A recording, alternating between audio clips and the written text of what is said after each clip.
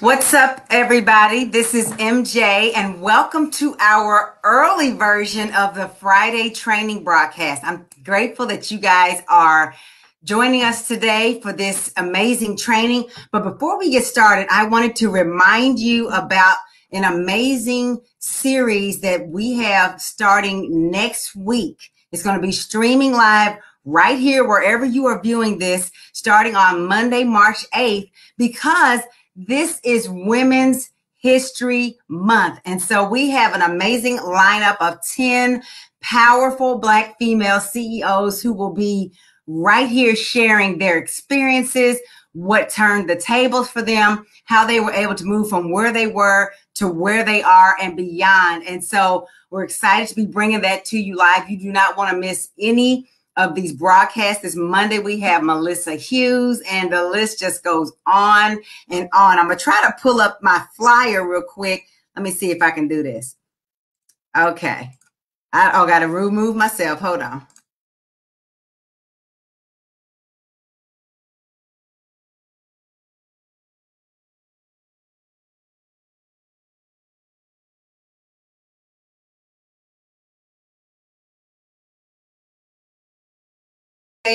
Wednesday and Friday of each week from March 8th all the way through the end of the month. So do not miss it. So today we're going to be talking about the key to surviving your day job while chasing your dream at night. So if you're anything like I was, you knew that you did not fit in the traditional workplace. You always had that entrepreneurial spirit, always were trying to do a little side hustle or sell something, out of the trunk of your car or on the weekends or in the evenings.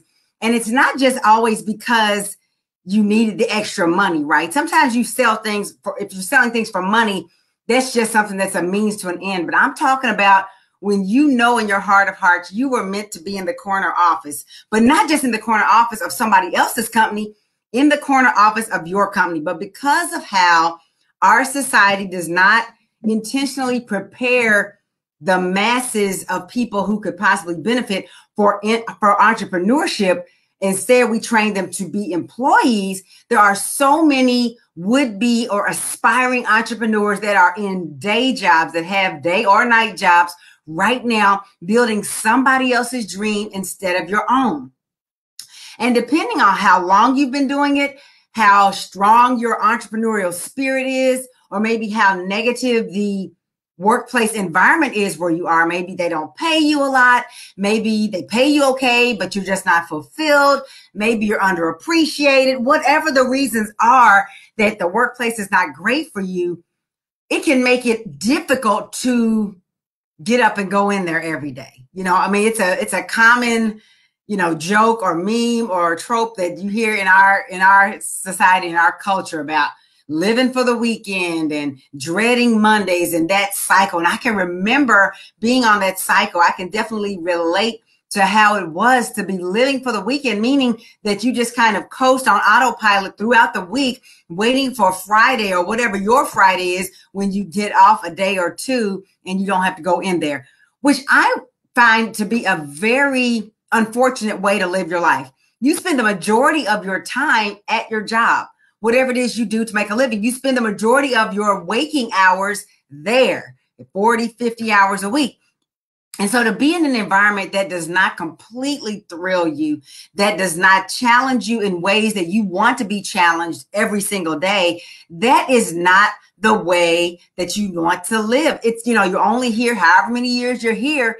What an awful testament to be there and always only living for the last 2 days of the week, or the last day and the first day of the week, and not truly flourishing in what you do for a living. So let's say you realize, I don't want to be like that anymore, MJ. I want to work for myself. While you still have your day job and you're chasing your dream at night, we're going to talk about at least 4 keys to surviving and really thriving in that space until you can make that leap into entrepreneurship. Because if you don't have these keys in place, you could find yourself with a side hustle for years, selling things for years, doing your MLMs and all those other things for years, but never quite turning the corner on full-time entrepreneurship, working and building your dream for yourself.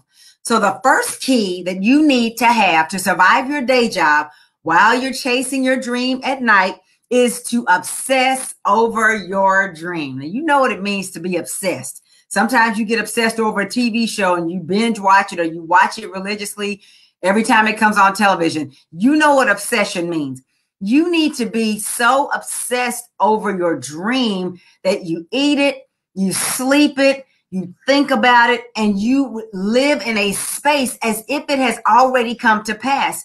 Because it is a universal fact, it's a universal truth that whatever it is that you focus your mind on becomes your reality. Indeed, it is your reality in the present. And so if you spend, I don't want to say spend all of your time focusing on your dream, but it needs to be in the background. Just like my shelf is in the background right now, my 2 lamps, the dream, what you want needs to be in the background of everything that you do. Every waking moment needs to be lived from the perspective of obsessing over your dream as if it is your reality right then, because that's what it's going to take to make it become a reality.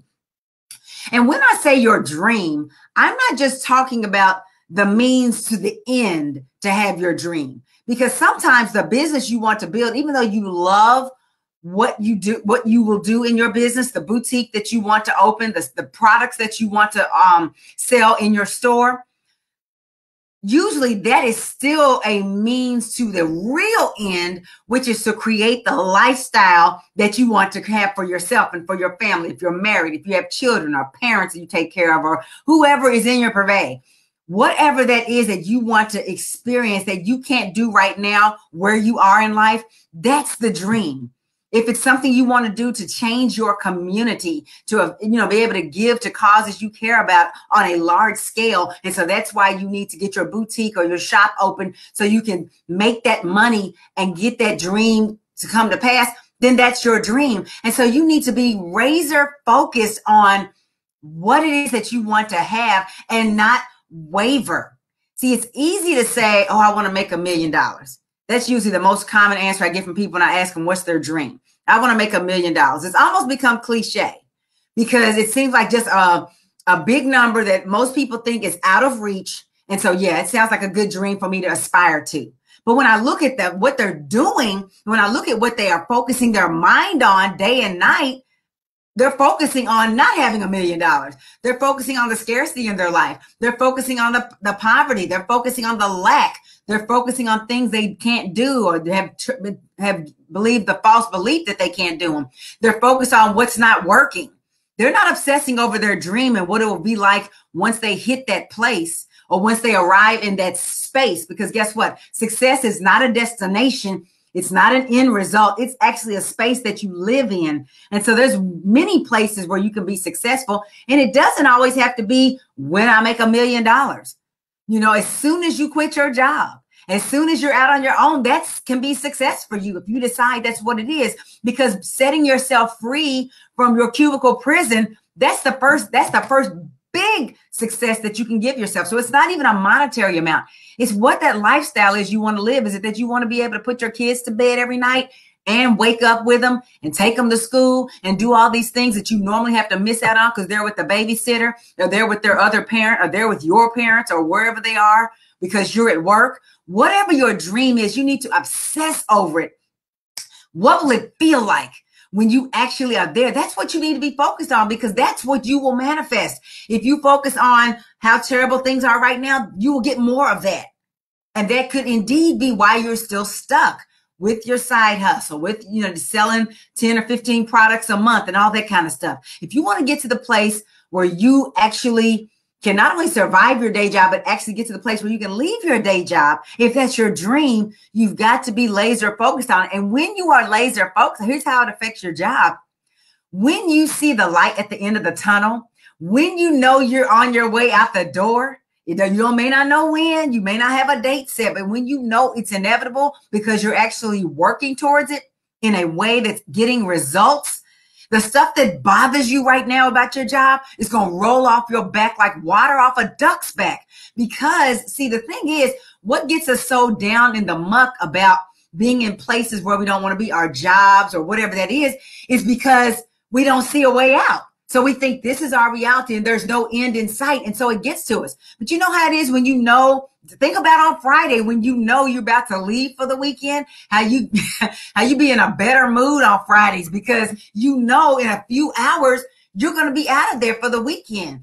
The way you feel on Friday afternoons when it's about time to leave, you need to live in your dream in the same way. It needs to always feel like Friday afternoon from the perspective of your dream so that you can survive your day job, not go in there with the attitude, but go in there with the, I'm almost out of here. Let me just work this work while I need to until it's time for me to go.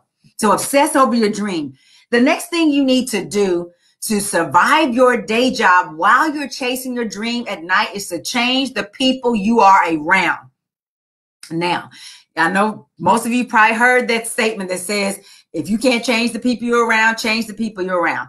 And that is absolutely true. But on another spin-off of that, it's not even about you trying to change the people you're around. Maybe you're okay with your friends. Maybe you don't have a problem with the people you're around, but those aren't the people you need to be around to get to your dream.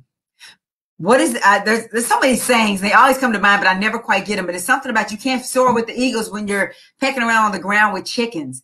The thing is, the people in your circle, your friends, your family, your associates, your acquaintances, the people in your community, the people at your church, the people down the street that are not on the same path that you are on of wanting to have entrepreneurial success and build a legacy of independence and all those things you want to have. If they are not on that path in the same way that you are, you need to distance yourself. Now, I'm not saying go out here and cut off your whole family, but guess what? A lot of the people who, in general, they mean you well, right? They're not trying to hate on you. I'm not talking about haters. I'm talking about people who mean you well, but because they don't understand entrepreneurship, because it's not their journey, they can't support you through this. They can't understand why you would take on the risks when you have a good job. Why would you want to start a business and take a chance on it and failing when you have a good job? You better keep your good job, girl. These are the types of things that get in your ear and get in your head and can sidetrack you from what it is that you were called to do and what you are known to do. See, people who have an employee mindset, no shade, but they don't have an entrepreneurial mindset. And you need to limit how much you expose your dreams to those kinds of people. You can't engage in conversations about the future with some people who you can talk about other things with. When you talk about, I'm going to make $1 million and I'm going to retire my parents and I'm going to go to Turks and Caicos next year, and they don't understand how you're going to do that. They want to limit you to what they feel their abilities are, not always from a negative space in their mind, but from a space of preserving you and keeping you from harm and from pain. So they may even sidetrack you and derail you from your dream, not meaning to, just because that's the mindset that they have. And so you need to get around people who are actively pursuing what you are trying to pursue. If you're trying to pursue a boutique or a shop, which is all the people that I work with, if that's what you are trying to do, you need to be around other people who are pursuing businesses of that nature. Because if not, you can waste a lot of time and energy on things that are sidetracking you from your goals. You don't have to completely cut them off and go through your phone and be like, yeah, don't talk to me anymore. I'm trying to pursue my dreams. You don't have to be that person, but you do need to give less of your bandwidth to the people who cannot actively help you to stay on track to achieve your dreams. You have to create a new circle. You have to create a new network. You have to have people that understand what it's like to dream what seems like insane dreams, but be completely in your right mind. And not everybody can do that. Your family can't do that. And a lot of times the people closest to you, they will judge your dreams based on what they believe about you. So if they've grown up with you and they've decided, oh, she ain't about nothing. She's always dreaming. She's always talking about nothing. It'll never come to nothing. If that's what they think, they're going to judge your business idea, your dreams by what they think about you. And they're going to try to talk you out of it, or they're going to do other things to sabotage in a direct or indirect way. You don't need that energy. It's not enough, though, to distance yourself from that stuff. You need to build up with a group of people who are going to cheer you on and who understand and speak your language, who can, when you are ready to fall off the cliff, who can pull you back from the cliff and get you back on track. You need that community. And the thing is, you're still working your day job, and certainly the people at work, you can't talk to them. And so if every day you go in there and of course, you're surrounded by people who are helping to build your employer's dream and you're doing that job, well, you can't talk to any of those people about what you're trying to do unless they happen to be a friend in your personal life as well. So then you have this whole time during the day when you are around these people and you can't really share your whole self, can't bring your full self to work, because if you did, you'd be talking about your dream. And so you need somewhere to go to let off some steam. And steam in this case is not always negative. It's not about anger. It's about letting off the steam of your dream and of what you're doing and the challenges you're having so they can help you to stay on track. You have got to change the people you're around. If you are ever going to survive your day job while you're chasing your dream at night, you've got to get a different group that you spend your time around. And then the third thing that you need to do in this space is that you need to get in positive right action.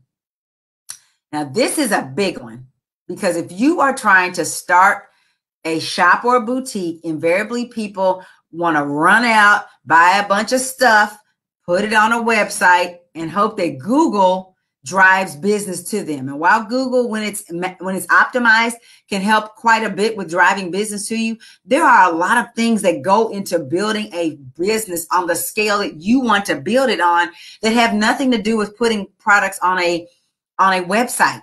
You have to be in positive right action. You have to have a step-by-step plan for what to do to build a real business. Again, maybe it's a side hustle for you right now. And if that's okay, then that's okay. But if you're trying to take it to the 6- and 7-figure level to where you can quit your day job and move into a space where you work for yourself full time in the future, you need to do more than just have a Shopify. You need to do a lot of infrastructure, build a lot of infrastructure for your business in order for it to succeed. Most businesses, most small businesses that open, which the statistic is that women of color, most of whom are probably Black women, but there are other races in there, but women of color are responsible for 87% of all, or 89%, excuse me, the number went up recently. 89% of all new businesses started every day, which amounts to about 1,700 new businesses every single day in the United States are opened by women with this color skin or some other tone that qualifies them as women of color. But guess what? 70 to 75% of all businesses started closed within the first 5 to 10 years. The reason being, they didn't have the groundwork laid properly. They didn't know what they were doing, or they knew some things, but they didn't know everything they needed to do, or they didn't have someone walking them through the process, walking side by side with them. For the most part, entrepreneurship is a lonely journey. You don't usually see people who have a lot of folk around them to help them make decisions. You are head honcho in your business. You will be head honcho. You will be the one in charge of your shop and your boutique. And if you don't know what the right actions are, then that's a recipe for disaster. And I'll point this out right now, that a lot of the trepidation that you feel, a lot of that fear of failure that you feel right now, it's not exactly a fear of failure. It's just that you don't know what you're doing, that you're kind of winging it, making it up as you go along. And again, for a hobby business, it's perfectly fine to wing it. If you just kind of, trying to make a little bit here and there, and you're not really trying to build it to a legacy, build it to an empire or whatever that goal is for you, then it's okay to wing it, I guess. But if you have a dream of walking away from your day job this year, maybe next year, if you have that as your dream, you need to do more than wing it. You need to get into positive right action, following a step-by-step game plan that's outlined by people who have gone before you, so that you don't have to make those expensive and time-consuming mistakes. Because a lot of the work that you see entrepreneurs doing in the beginning, some people are going to get mad about it, but I'm just going to say it. They're screwing up stuff that doesn't have to be screwed up. They're making unnecessary and avoidable mistakes, recreating the wheel, not getting aligned with people who know what's going on to give them an action plan for success, trying to piece it together from here and there on YouTube and on this website and in that Facebook group and here and there, but not really having a game plan that says, here's what I do first, here's what I do next, et cetera, et cetera. So some of the hopelessness that you feel as you're in your day job that's making it difficult to survive is that you know deep down that what you're doing is not likely to actually help you replace your job, your income, to where you can go out on your own. You got a great idea. You've got a phenomenal product. Maybe you got a Shopify site or some other e-commerce site, but you know, with the way sales are trickling in, it's never going to get to the place where you can replace your $40, $50, $60, $70,000 job, 80, 100, whatever it is that you make. You know that it's going to take more than the little doing it yourself that you've been doing to turn that corner. And so that's why it makes it so difficult to survive your day job, is because even as you're telling yourself, one day I'm going to be out of here, you know, in your heart of hearts, you have no idea how to actually make that happen. And continuing to do what is it that Einstein said, doing the same thing over and over and expecting different results was his definition of insanity. And he was right. So if what you're doing is making it seem like you will never be able to get away from your job, that's why it's difficult. Remember what I said at the beginning. When you see the light at the end of the tunnel, you can put up with anything. Boss come in there talking crazy, you can just let it roll off your back.